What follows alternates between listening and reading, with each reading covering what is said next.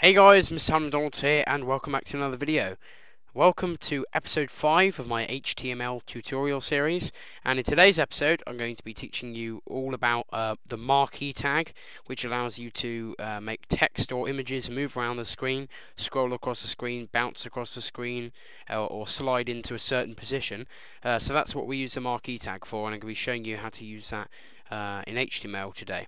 So let's get straight to it. So to use the Marquee Tag, we're going to open up the Marquee Tag. It's spelled like this, as you can see. So that's how you spell it, Marquee Tag. Now we've got different behaviours of the Marquee Tag. So the Marquee Tag has different behaviours. So we're going to do Marquee Behaviour, and is going to equal whatever we want. So I'm going to show you, I think it's 3 different types I'm going to show you today. So the Marquee behaviour, we're going to start off with slide. So the Marquee behaviour slide is going to slide from one part of the screen to another part and stop where it is. So the behaviour is slide, and we want the direction. We're going to have it moving in from the right side of the screen, moving into the left. So that's going in the direction left. So we're going to do direction equals quotation mark left, quotation mark. And whatever we want to scroll across the screen, I'm going to be showing you how to do that with text or an image. So we're going to just have the words sloth, and you're going to see why I'm using that word now. I'm just going to have the word sloth sliding across the screen, and then we're going to have to close the Marquee Tag so nothing else is scrolling afterwards. So we're going to go ahead, hit File, Save, go ahead and open up Test,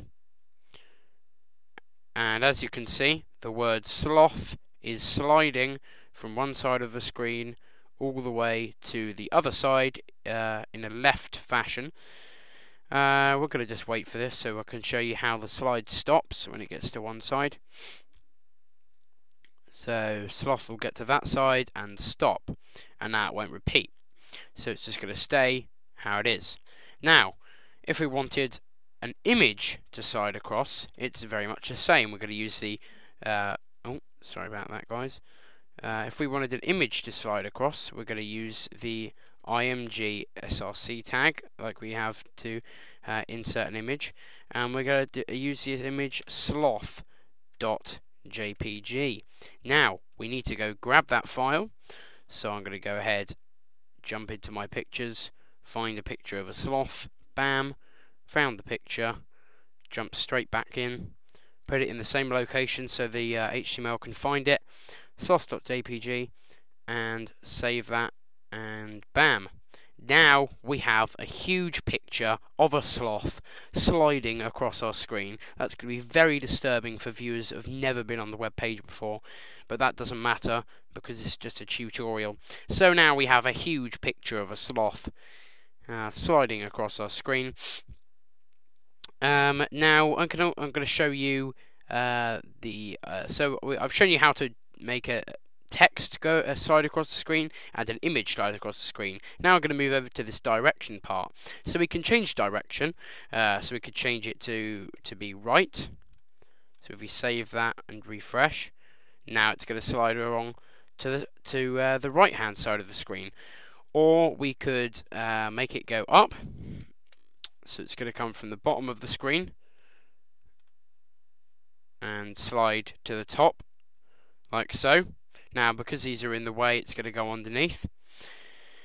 And of course, we can have it go down, but I'm not going to show you that. So we're just going to leave it going in the left direction. Now we're going to jump over to this part of the tag, the behaviour. So I've shown you the first behaviour, which is slide. Now I'm going to show you the behaviour scroll. Now scroll is going to go across one side of the screen, but when it gets to the other side, it's going to disappear and go back again. So you could have multiple images or multiple text continuously scrolling across the screen as a viewer goes onto the web page. So I'm going to show you that's the scroll. We're going to leave the direction. We're going to have File, Save, and so now we have our picture of our sloth scrolling along the screen like so, and we're just going to have to wait for this one again, just to show you. So as you can see now, as it gets to one side, it's not going to stop, it's going to carry on. It's going to slowly disappear, and then as soon as that makes its way through, we're going to have him slide across again and make his way through.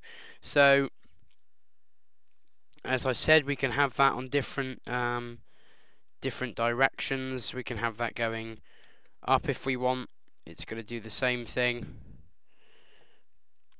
It's going to go up through here, pass underneath this. So this sloth's going to carry on, and when it gets through here, it's going to come back through and scroll like so. Now we're going to show you the final behaviour. We're going to use bounce. Now bounce is going to get to one side and then bounce the other way. So it's behaviour bounce, direction, we'll send it back to the standard left side. So file save. So as we can see, the sloth is going to make his way again all the way along the screen.